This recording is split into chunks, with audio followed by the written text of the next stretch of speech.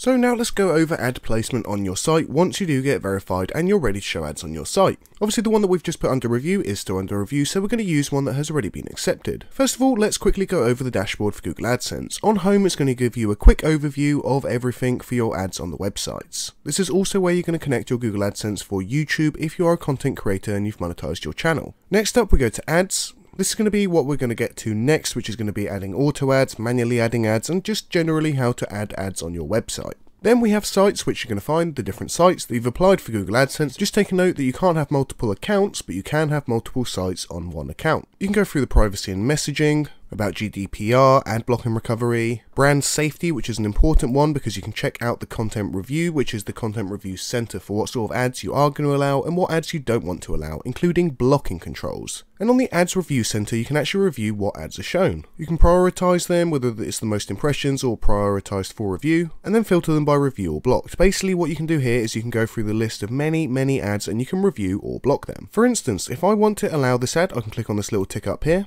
and I can go mark as reviewed, or I can do this in multiple. So let's say I want this one as well, or this one. So let's go ahead and tick this. I can then mark as reviewed. The same as if I don't want them, I can block them just like this by clicking the block on the bottom left. And you can also report the ad if it does violate any Google policy. You can go through the list is huge and it goes on for almost ever. And then once you're happy with what you've reviewed and what you want to show, you can then go to mark as reviewed. And you can then basically go through all the ads and find the ones that suit you the best. Next up, we have blocking controls, again under the brand safety and the content section. This is going to be where you can prevent separate ads or different ads from different URLs, different advertisers, ad networks. And it's very vital to do this depending on what your niche is. Let's say if you have got child content, you do not want to be showing anything that is over 18, or it might be the other way around where you're on over 18 content and you don't want anything too young coming up. You can also allow or disallow different styles of ad serving, such as animated ads, ones using third-party cookies, user-based ads. I wouldn't recommend disallowing any of these because this will obviously make the ads better for the user. Then we do go down to reports, where you can check out the reports of how much you've been earning, the impressions, and you can even go down to countries, ad units, different platforms, and much more for your great analytic minds. Next up, optimization, where you can find out the opportunities, experiments, or the lab. Opportunities are opportunities that it might suggest to you that might help you get more money. Experiments are ways for you to try different things out on your site without actually running them properly live on your site. And labs will allow you to play with exciting new features that become widely available, or before they become widely available, shall I say. Another very important thing is your payments and your account. You need to, of course, have your verification check and your payment info.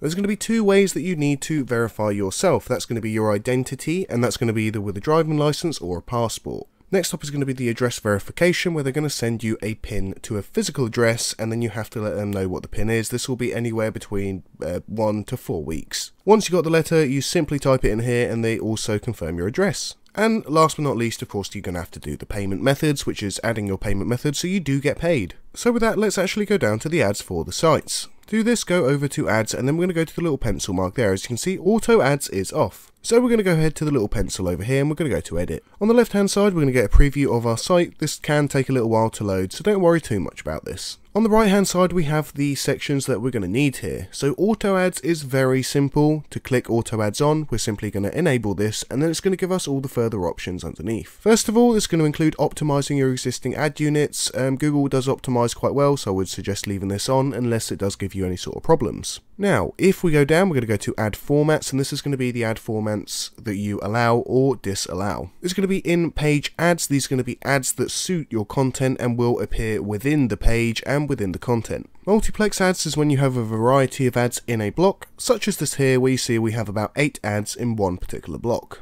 Anchor ads come along the bottom of your screens. That's going to be as you're scrolling potentially. You might have an ad pop up, which you can then make go back down. Widescreen ads, rail ads, these are the ads that stick on one of the sides of the screen as well. And that's going to be as it's scrolled, so it goes down with the user. And there we go, here's a perfect example of an anchor ad on the top. Vinaigrette ads are the ones that appear between screen loads. So let's say, for instance, I click find out more. It's going to take me to an ad in between, which we can then click off of if we're not interested, and then it will take us to the next page. Now let's go down to ad load. This is going to be where you can choose how much you actually want loaded on. Perhaps it might be that they're serving too many ads on your website and you want to take it down a little notch. This will also preview on the left hand side. As you can see, it says we have 4 in-page ads, And if we move this up to max, we're going to get about 6, 7, 8 in-page ads if we move it up there. So stick to a point you feel happy with. Now let's go check out the exclude pages section. This is important if you want to completely exclude pages. You don't want any ads showing this on the auto ads. This is very simple. All you need to do is get the URL of the particular page that you don't want any ads to be served on. Make sure that you serve this to the page only, unless you want it to do for all the pages under this particular section. And that's going to be anything that shares the same URL prefix. Once you're happy, go ahead and add. And by doing that, you can basically perfect the way that you want it to automatically show ads on your website. So now let's go check out how you can do it manually. I'm going to switch the auto ads off. However, you can have also a variety of auto ads running with manual ads as well. However, I'm going to switch auto ads off. Now to add them manually, we're going to go to add by unit, and we're going to find out a little bit more about how to add them in manually with a code.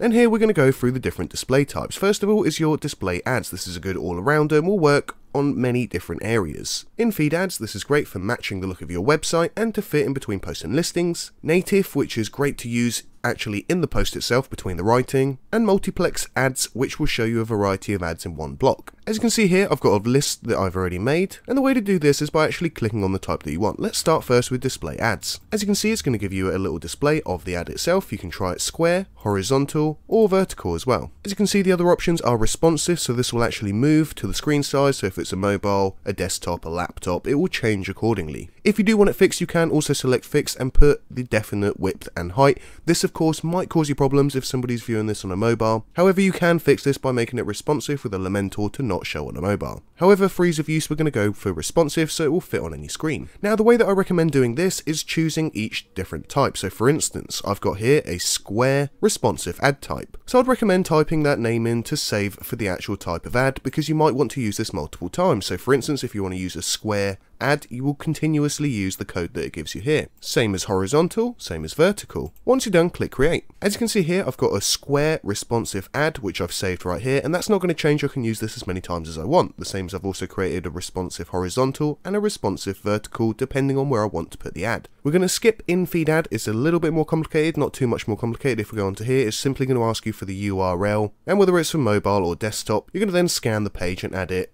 This is the recommended style from Google. You can also create the ad style manually by choosing the type of ad that you want. And much like the same way, we're going to follow how we done the last one. So we're going to add an ad name unit. So can we remember, this is a reference for ourselves, what type of font, background colors, padding, border size. And you can also resize the width by dragging this like that. Next up, we have the in-article ads. Again, very easy, much like the last one, we're going to add to the ad name unit. You can see what the ad's going to look like. And as you can see, this works really well within written content. Again, you can drag the cursor over here. Some blogs might be really small, some blogs might be full width, so change accordingly. Same as you can change the style, title, description, background. Once you're finished, save and get the code. Once you do save, they will all be saved on your list here. Now down to the last one, which is the multiplex ads. Now I quite like this one because it actually shows a variety of ads in one area. Much like before, we can name the unit. I would recommend naming this something for your reference so you remember what it is. So for instance, if we're going to do horizontal and we're going to do responsive, I'm going to put responsive horizontal multiplex design. Choose your font, text, color, background, and then create once you're done. So now that you've got the ads that you've actually created, the ones that you want to use, you can find them all down in your list. And as you can see, I've also marked these. So whether I want to put a multiplex ad, which is responsive and horizontal, a square responsive ad for display ads, or anything else. Now to actually get the code for these, which is going to be what we're going to do next, is you're going to come over this little symbol over here, which is get code. If you want to edit it, of course, come to the edit button. You can also see the reports of this,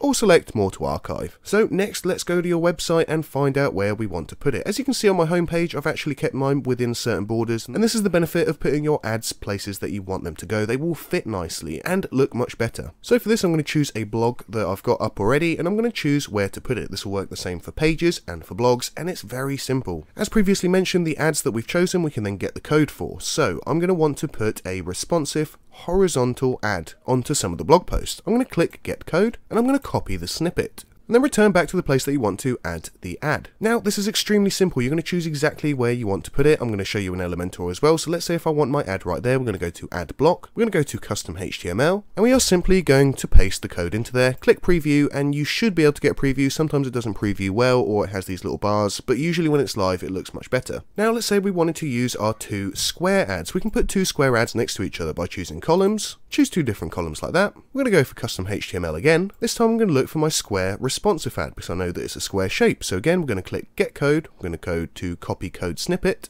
We're going to paste the code into this section over here and then click preview. Perfect. So that's one of the ads loaded there. We can also go ahead and do the same thing over here. And now we have two separate ads next to each other that are square. Now let's take a look at the multiplex ads. I've added one on here so we can check out the multiplex ads. Again, I do think this worked quite well because they have a different or varied amount of ads on there. So a bigger selection for whoever's visiting. Again, let's go to get code, copy over the code, and again, plus a little plus sign, go to custom HTML, insert the custom HTML, and then click preview. There we go, multiplex ads all up in exactly where we want them. Now I'm going to go ahead and update this and let's go check out a different page using Elementor. One of the best things about adding ads by ad unit is the fact that you can put it wherever you want and you can be very specific. For instance, I want my ad to fit within a picture so the picture is always covering it. You can do this easily by creating a section, going over to style and adding a background to that section. And again, we're going to grab our HTML block and we're going to add it within this section. To make this definitely fit within the background, I'm also going to add a spacer on the top and the bottom, so no matter how big the ad is, there will be space on the top and bottom to see the background picture. Next up, we're going to choose the type of ad that we want to show. I'm going to show a responsive horizontal ad. So we're going to go get the code, come back over to your page, and then paste the code in. Now let's just go ahead and update. Obviously at the moment it's just going to show as yellow, but that is where the ad is going to show. Sometimes it will show it in preview, sometimes it won't. Making sure that your ad displays well and exactly where you want it to.